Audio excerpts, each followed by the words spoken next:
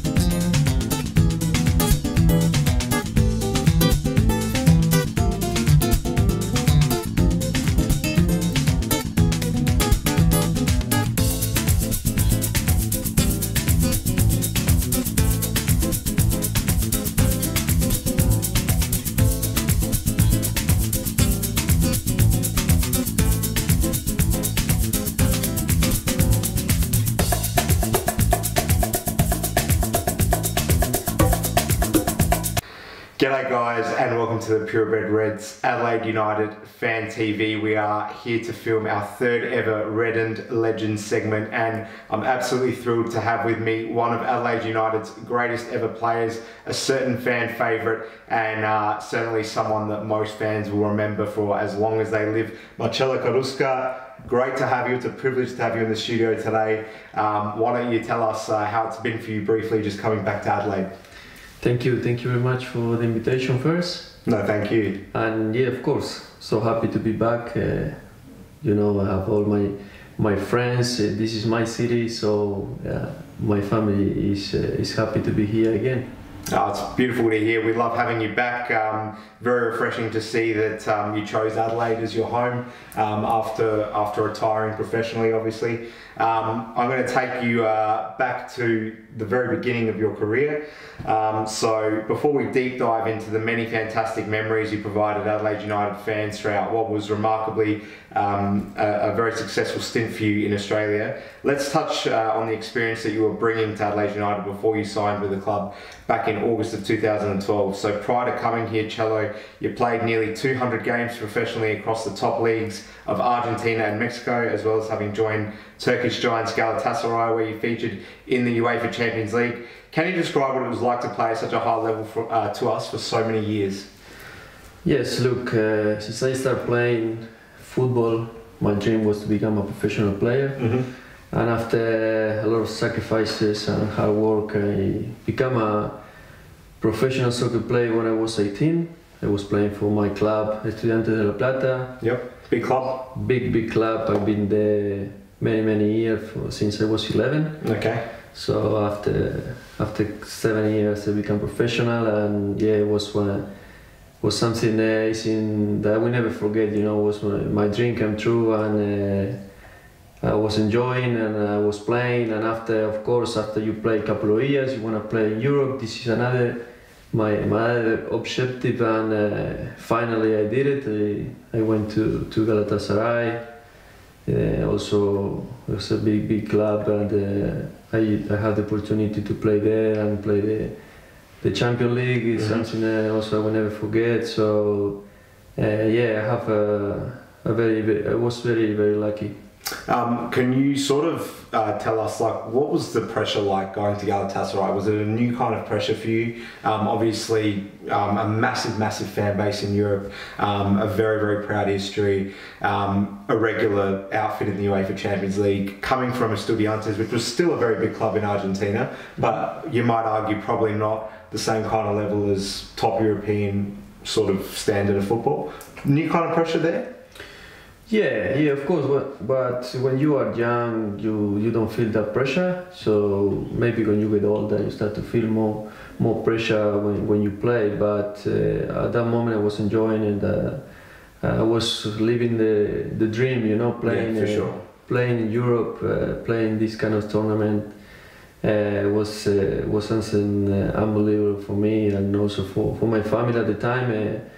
I grew up very, very quick when I went there because I left when I was 22 and I was living with my parents there. So I left and I went to Turkey, different country, different culture, and it was a bit difficult the first 6 months, but after I signed 5 years, I was there and I started to play. I started to feel better. And after a couple of years, I left. I went to Mexico to try to play more games. Finally I came back to Argentina, playing in 3 different clubs there. And in 2012, I had the opportunity to come to this amazing country that I call my home now. Absolutely, it's fantastic to hear about how your journey came to what it was.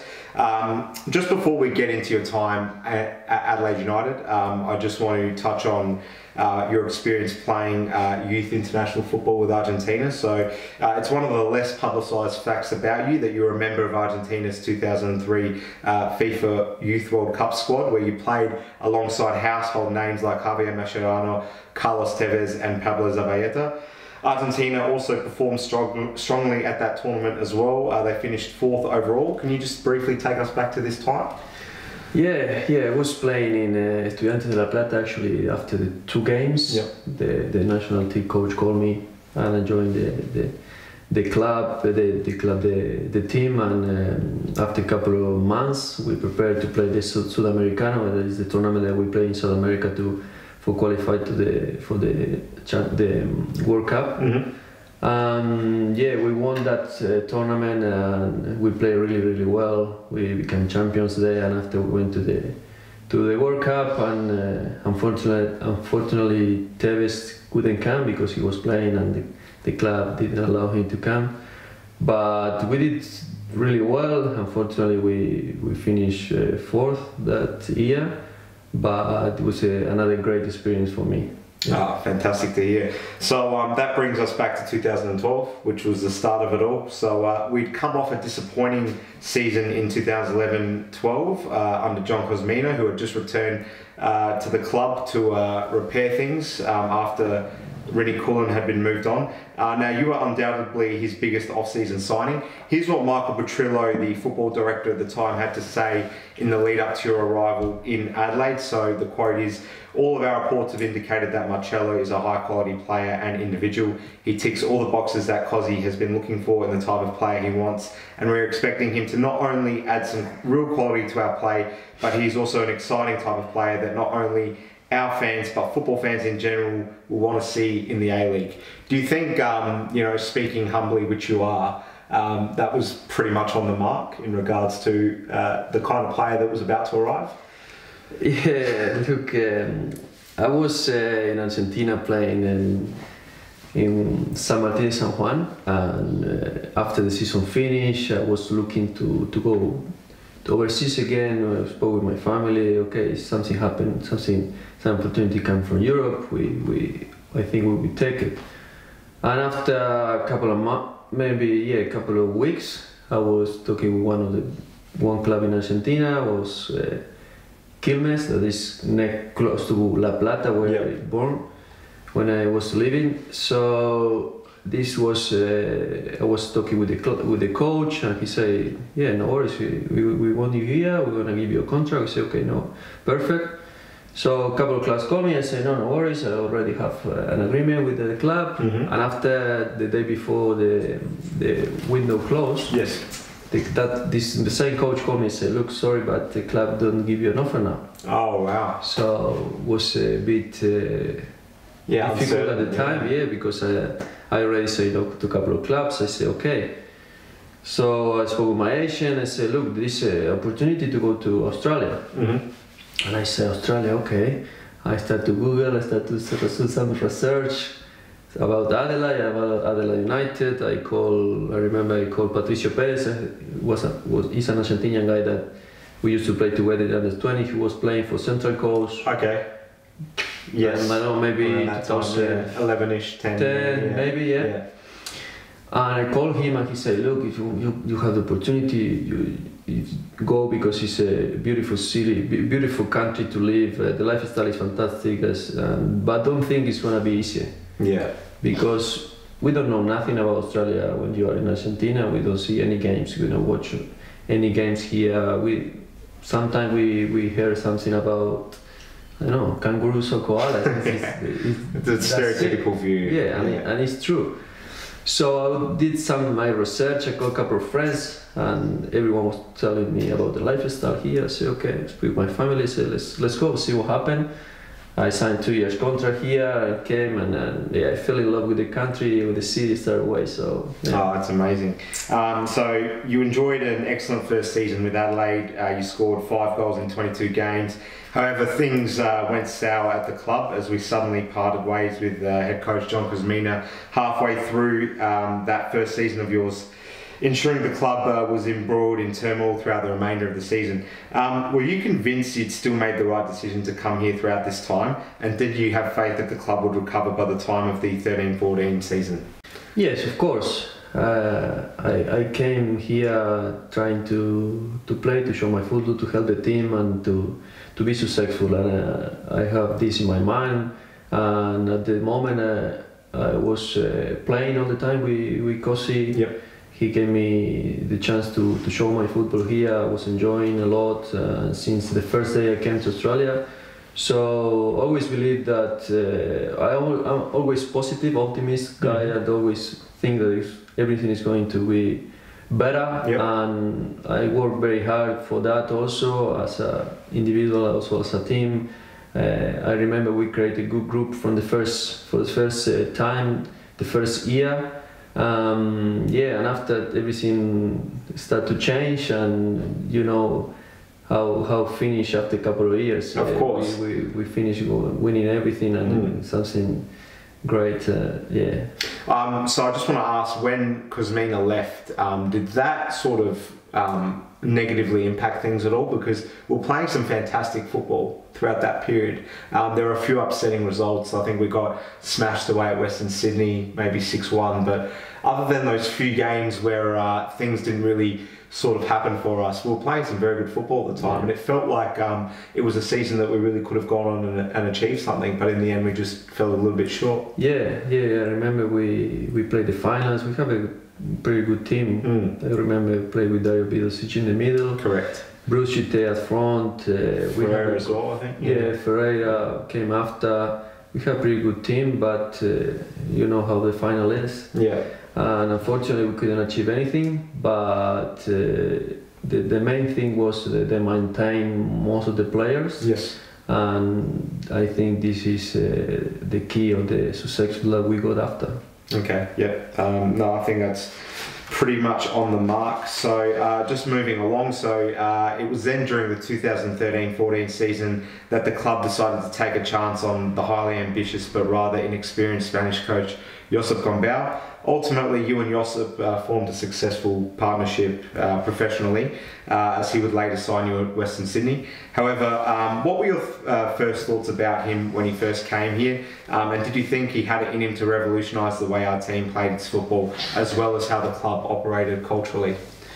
Yes, definitely. Josep brought his style, his Spanish style, trying to play from the back, you know, and trying to be the owner of the game all the time, to get the ball, to play attractive football, and we did it. It was difficult for the first time, for the first training. It was difficult to understand what he tried to do with us. He tried to play a different kind of football that was difficult at the first maybe 3-4 weeks to understand and to buy what he want to do it.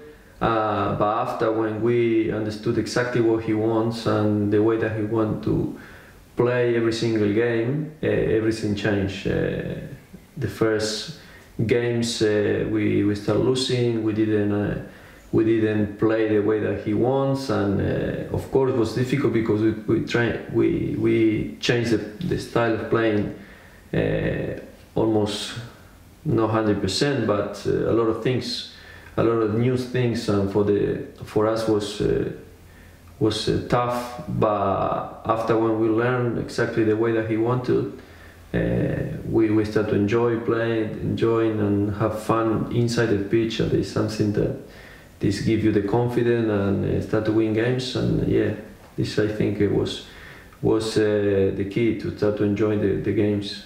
Did he? Because this is a point about history that a lot of people are interested in and fascinated by. When he first came, did he? Was he able to get all the players to buy into what he wanted straight away? Like, was it meeting the players and then from that point everyone was on board, or did he have to convince a few people for a bit of time? Yeah, of course. I think, like every coach, the most difficult thing is the management. Mm-hmm. To manage 23 players is not easy, and of course there is players that will like the playing style that he brought, and there were players that didn't like it. But sometimes even if you are not agree with things, he was the boss, and mm-hmm. we follow him. We follow him, we support him, and we did exactly what he wants. And after we become a champion, and this was something that grateful for the club. Mm-hmm. First time we played the FFA Cup and we won it. And after we won the championship and we finished first, we won the league because was big part because of Joseph. Okay, no, I think that pretty much checks out with most people. So it's always refreshing to hear someone validate just how important his ethos was when he first came to the club and what he wanted to install. So I just wanted to touch on that quickly. So anyway, you ended that season with exceptional form on a personal note once again. You scored 5 and you assisted 5 in 13-14. It was then in the 2014-15 season when we really started hitting our straps as a team. We won silverware for the first time, as you just mentioned, winning the FA Cup. You yourself were going from strength to strength as well. You scored 7 goals in 19 games during that season, where we would eventually go deep into the final series, but ultimately not win the main trophy. Now, in your 3rd season in the A-League, what were the main observations you'd made as to how football in Australia, although still evolving, differed to Argentinian football? When I arrived here, I saw a couple of differences compared with Argentinian football. But in the end of the day, I was playing, I was enjoying my football, and I didn't feel the difference, to be honest. Mm-hmm. We created a good club, a good team, and we were playing well. We were enjoying the games and winning games also. And I think I adapted very quick to this football.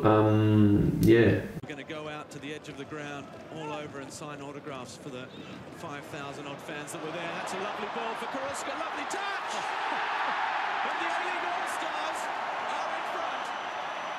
9 minutes on the clock.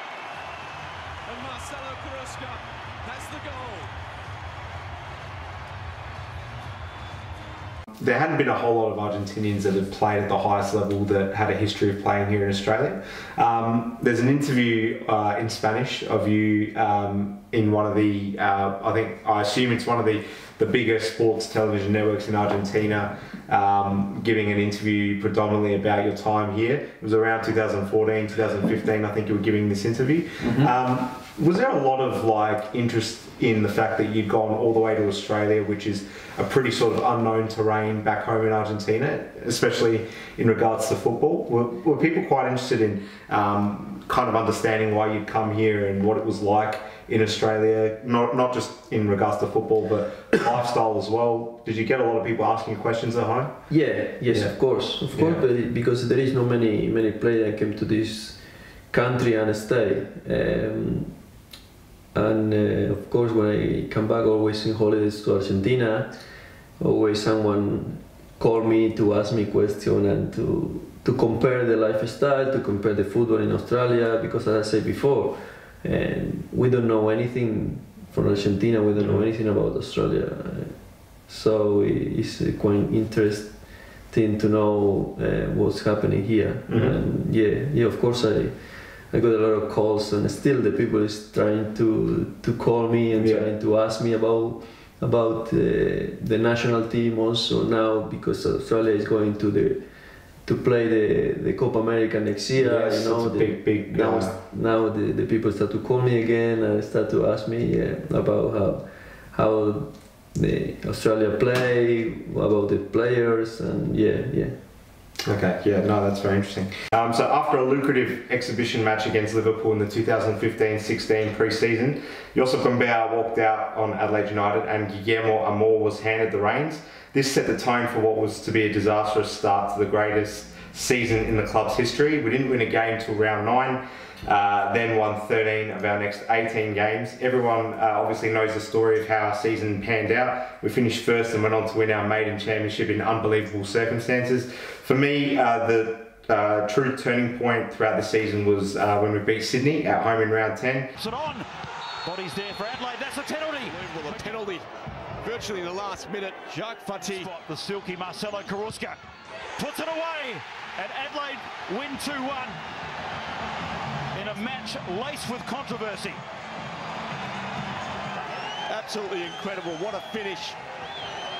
And Carrusca. I reckon everything evens itself out. Well, they had 2 goals disallowed first half. You can argue whether that was a penalty. Graham Arnold wasn't. It looked like a spot kick to my eye, and that was just first class by Marcelo Carrusca. When you converted that last minute penalty, as this was when we proved we had serious character and spirit. Can you reflect on the entirety of the 2015-16 experience from your perspective for the viewers? Yes, as you say, the first couple of games, first 9 games especially, we couldn't find the way, we couldn't win any game.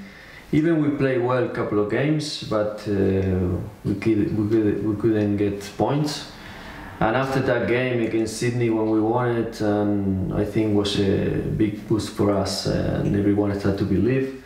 Everyone started to buy into, and I remember we have a meeting, and after that meeting, when we talk about what we want to do, what we want to be this year, we try to believe in us, and I think everything started to change. After we'd gone 9 games without winning, what changed? Was it player driven? How much was Amor involved? What was really the turning point, and how did it just all click together so conveniently? I mean, we know that we had a very good run with injuries, but it just felt like a dream run in the end. Was it something you'd ever been a part of before? Was it a completely new kind of experience? Yeah, it was pretty different. I never experienced this before. Like you said, we have lucky with the injuries. We didn't have many injuries at the moment.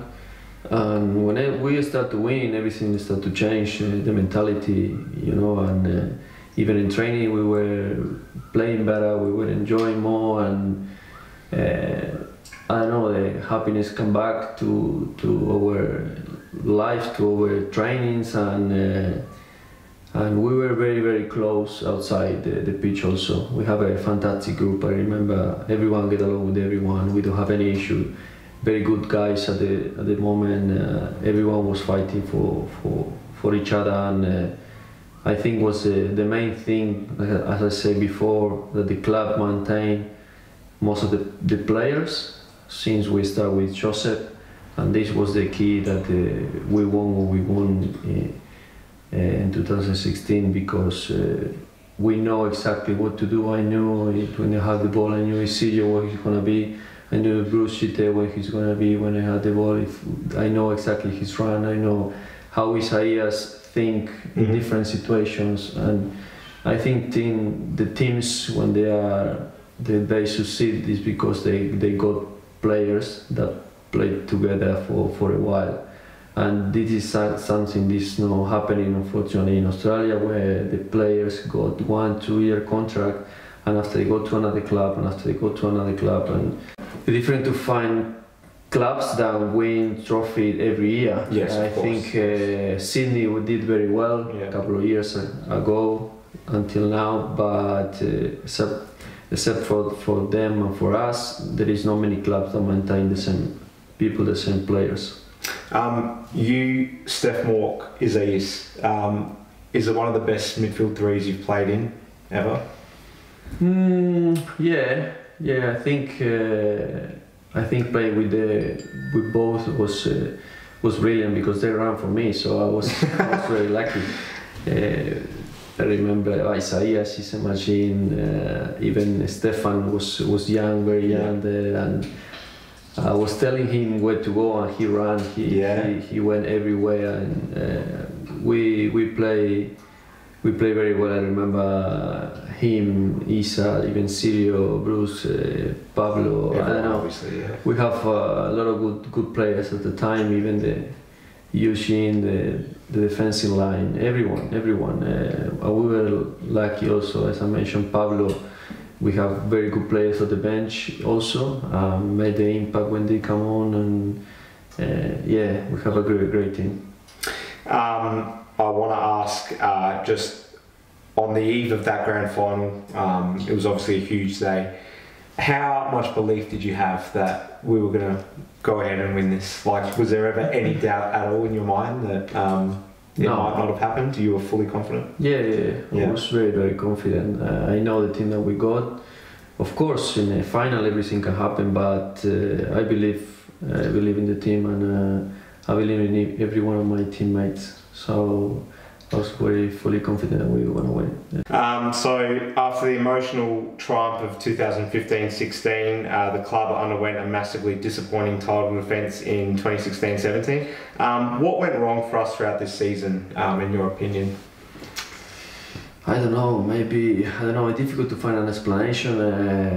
I think we were playing also the Asian Champions League, that I wasn't involved, but we dropped the standard. Everyone started to play differently, and we couldn't come back from that. We have a horrible season, unfortunately.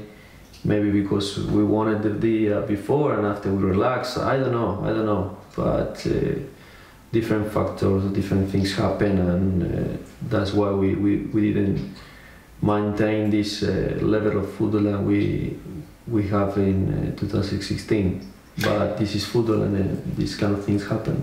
This season, 2016-17, was sadly going to be your last with the club, as in July of 2017, after 114 appearances, 25 goals and 4 memorable seasons with Adelaide United, your time as a Red officially came to an end. Chelo, was it sad to leave the club after 4 amazing years? Yes, of course, because it was my home, and I didn't expect to leave, but in football sometimes this kind of thing happen. And, all good things end eventually. Yeah, exactly. So I went to Melbourne City with Michael again. Petrillo gave me. So was he key in getting you there?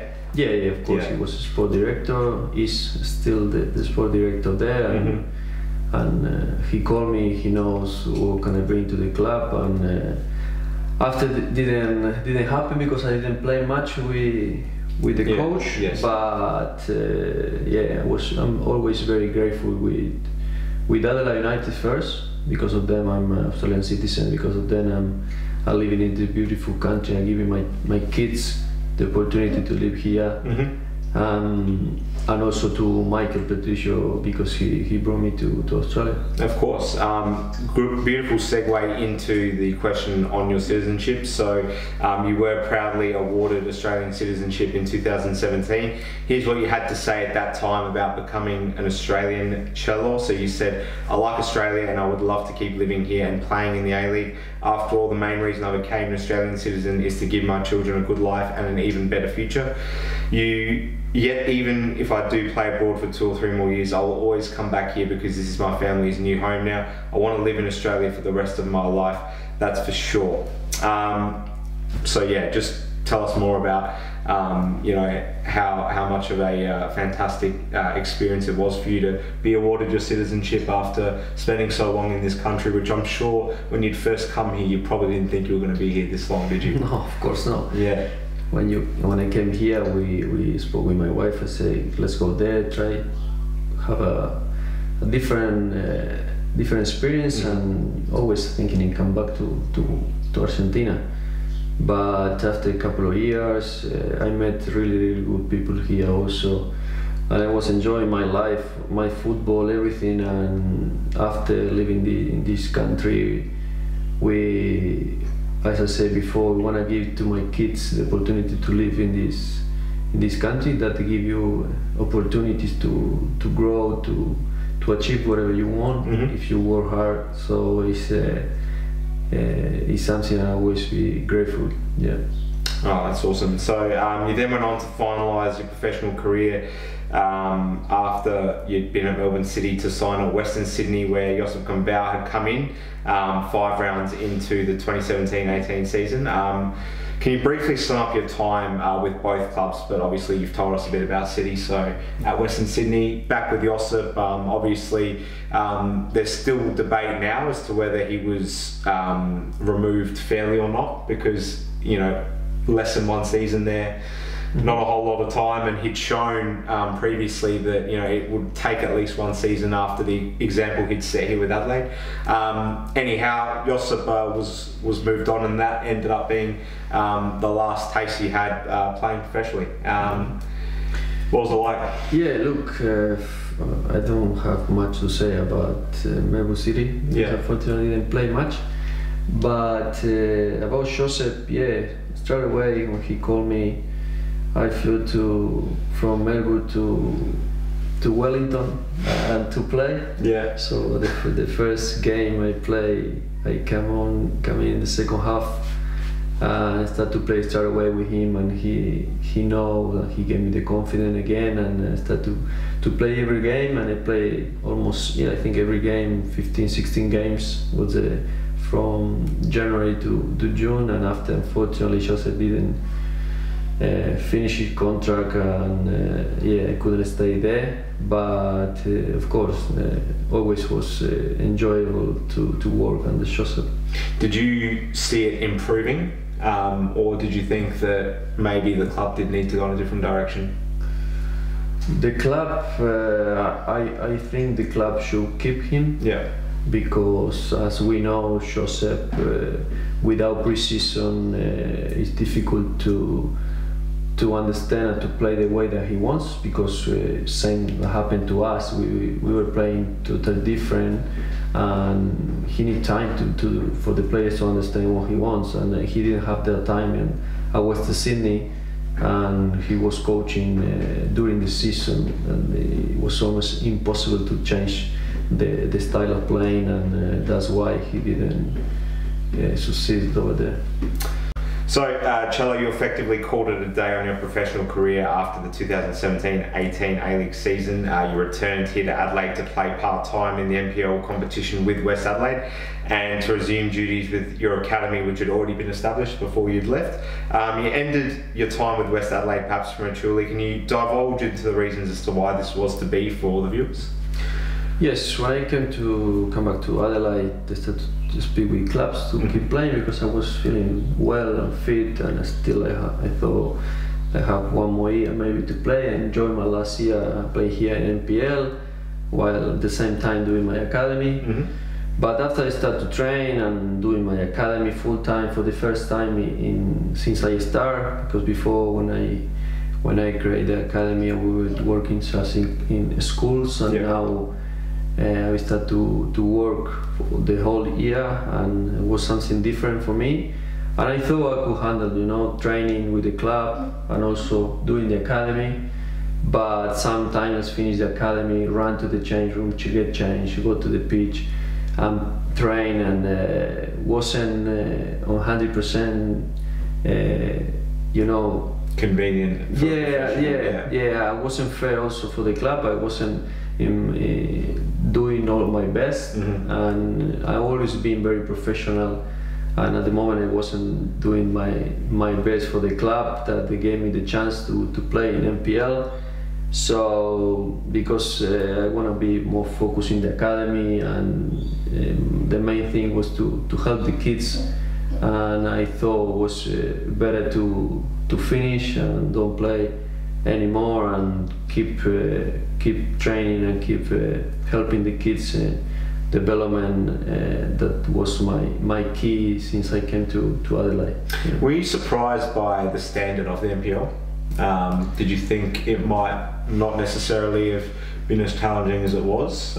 Coming into this competition, obviously you'd been a professional for a very long time and played a high standard since probably the year 2000, so probably it hadn't been since grassroots ages for you that you were playing in front of very small crowds every week, not training 5 times a week. Did you perhaps come into it and expect that it was going to be a bit easier than it was?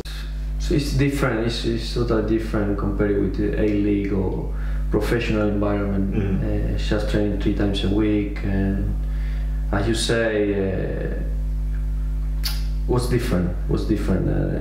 I wasn't enjoying much, and as I said before, my main objective was to be focused in the academy and to guide the kids and to help the kids to improve their skills and development, and I thought it was the right thing to do, just to finish my playing career and be focused 100% in what I want to do now. So Chelo, you now have a full-time focus on maintaining and growing the Carrusca Football Academy. Tell us about the academy and how viewers of the show who have young kids with a strong appetite for football can go about getting involved with it. Yes, the academy, we start working in the school first, and now I'm doing for all the year, doing sessions during the week and also Saturday mornings. The main thing is to share with them my experience, my knowledge, try to guide them, teach them the proper skills, and showing them how to do it. And this is the main thing, try to help them to improve their skills, because I'm focused on the technical part of the game. So hopefully I can help everyone to improve the football level. And for parents that are watching that might be interested, if they want to go about trying to initiate contact so that they can get their kids involved, what's the best way to go about doing that? Yeah, they can go to the webpage, this www.carruscafootballacademy.com.au, and it's all the information there, all the program that we are running.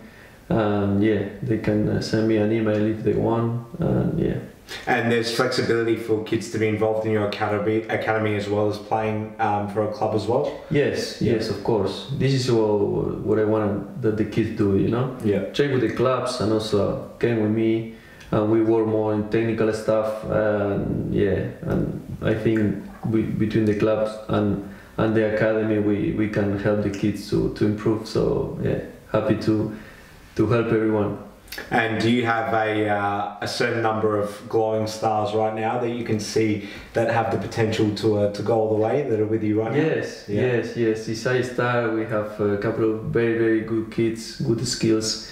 But as I said before, it's also about to be a good person, I teach them the discipline, the respect, the hard work, and it's not just come and play football. It's true football, teaching them all the values that my parents and my ex-club taught me since I was very young. And it's a very rare opportunity that these kids are going to have, because there aren't many people here that have the amount of experience you've got, having grown up in a different generation on a different side of the world, where things aren't necessarily provided to kids like they are here. A lot of kids here have everything they need on a silver spoon. You obviously didn't grow up, you had to work for everything, and so coming from that kind of a background where you can share that experience, that's a very rare opportunity that exists. So I really would implore every parent that has a prospective football talent that watches the show to get involved with the Marcelo Football Academy, Marcelo Football Academy. Thanks, man. It's true because always I was thinking also to do a tour, go to Argentina, show them where I grew up, where the pitches I used to play.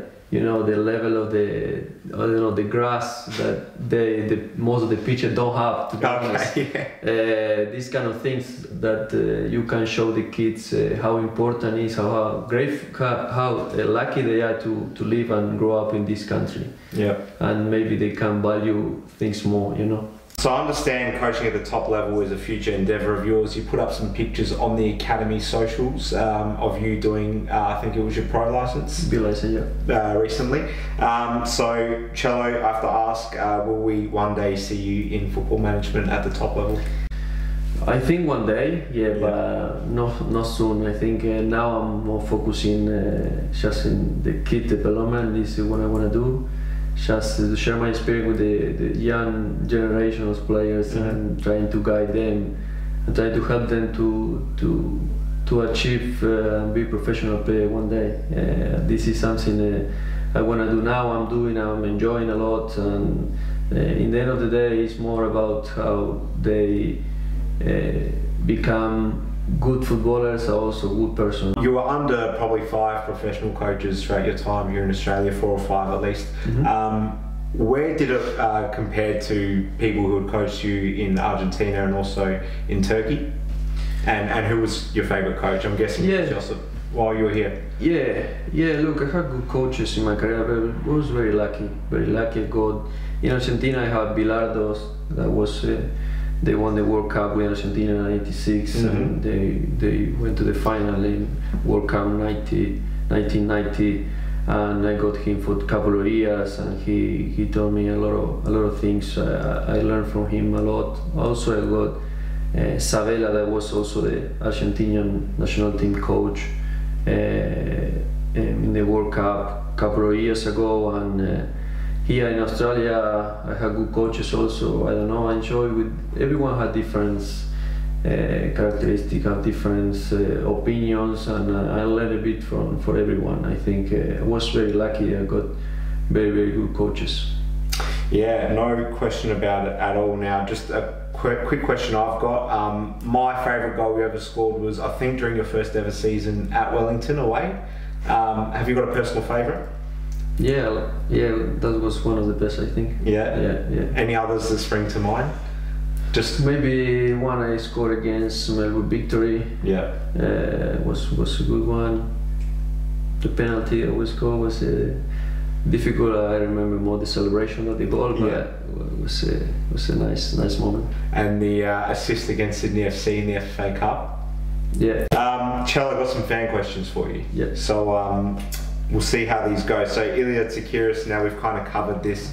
Ilya asks, what was your tenure at West Adelaide like, and why was it such a short stint?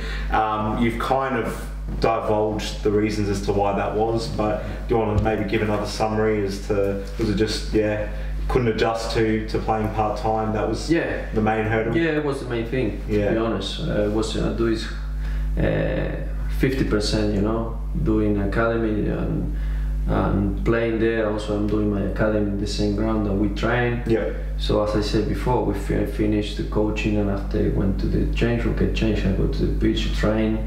And you know, I'm not 20 years old anymore, I got a couple of problems, and this is the main thing. Yeah. Artificial surfaces are an interesting point though, aren't they? Because most clubs are getting them now. Yet, you know, as a professional, you spent your entire career obviously playing on proper grass, and particularly playing in those early summer months, it must have killed you. Exactly. This is another reason that I couldn't play on my 100%. Okay, Dimi Panna asks, the best advice you were given when you were young? Best advice, always I have the best advice from my parents, that they always taught me to be hard worker and never give up, and training and love the game. I think my father loved the game, and we watch football all the time at home, and that is something also that the difference, if you compare with Australia, is a big difference, because unfortunately the kids can't watch any games here. So to create the football culture is very difficult because they don't consume, they don't watch games, and it's not the #1 sport. There is not the #1 sport, even it's not the second. Yeah, or the third. Yeah. So yeah, as I said before, hopefully one day will be the first or even the second one after footy, and the kids have more passion for the game. You know, this is something I'm doing with my academy, sharing my passion with them, and I want that they have the same passion and also play with the. I don't know, trying to encourage them to be better, to be the best. If they want to be professional players, no, doesn't matter. But in whatever they do, they have to do with 100% and give their best. Beautifully said. Stuart Paul asks, what is your view on Amor, and who was the best United coach you had? Yeah, he was a good coach. He was. He didn't talk much with us. He wasn't very close with the players compared with Joseph, for example. But when he came to Adelaide and he took the coaching role, he brought different ideas. We changed a couple of things in terms of playing style, and I think he helped us to be and to finish champion. I think he was a big part of the championship, and yeah.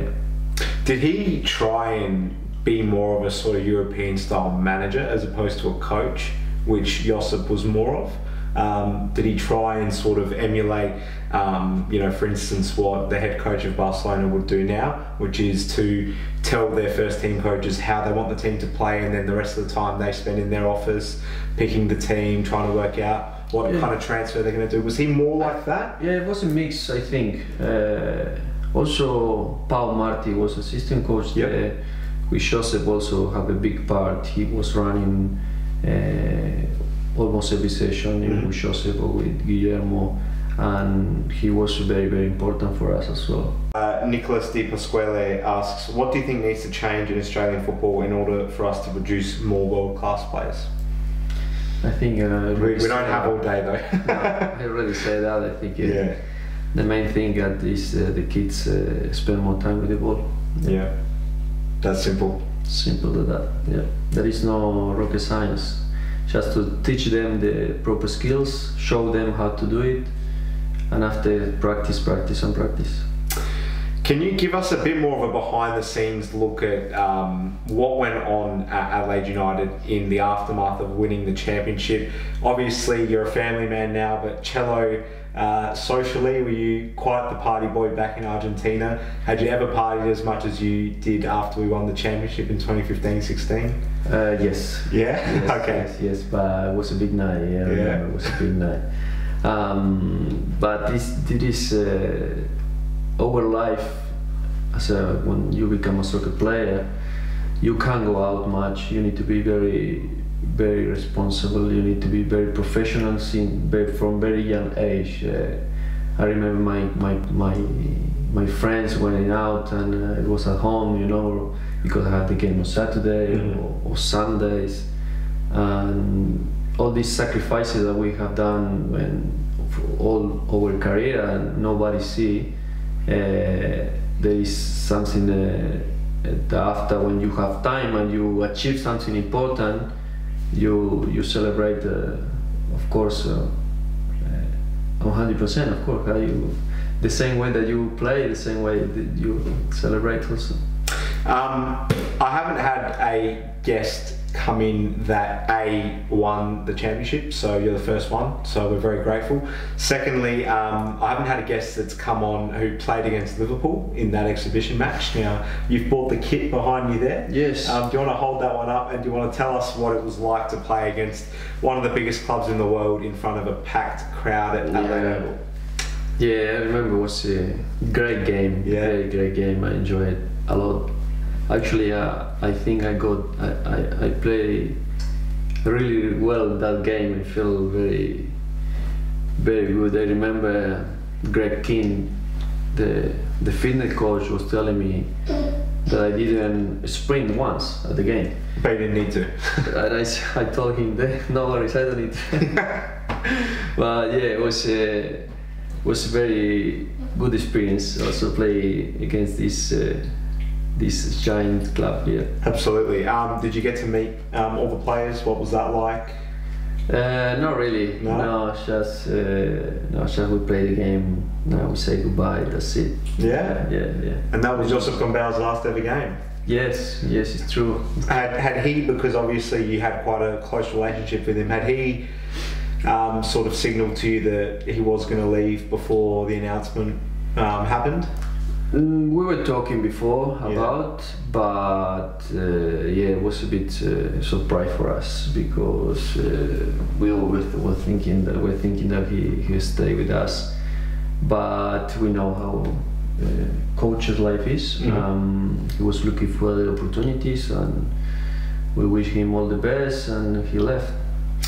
As we wish you all the very best, Marcelo, in your future. It's been fantastic getting you on the show. One of the greatest players to ever play for the club, 4 very memorable years at the club. I've got a few kids that you played in behind us here, including the anniversary kid all the way down there. You are firmly ingrained in our club's history, Marcelo, and from everyone at Purebred Reds, we wish you all the very best with your future, whether it's the majority of it is in Australia or not. We wish to continually see you around the club. I've seen you around at the Cup final recently, and I know you go to 1 or 2 United games as well where you can. So, mate, it's been very, very, very insightful having you on.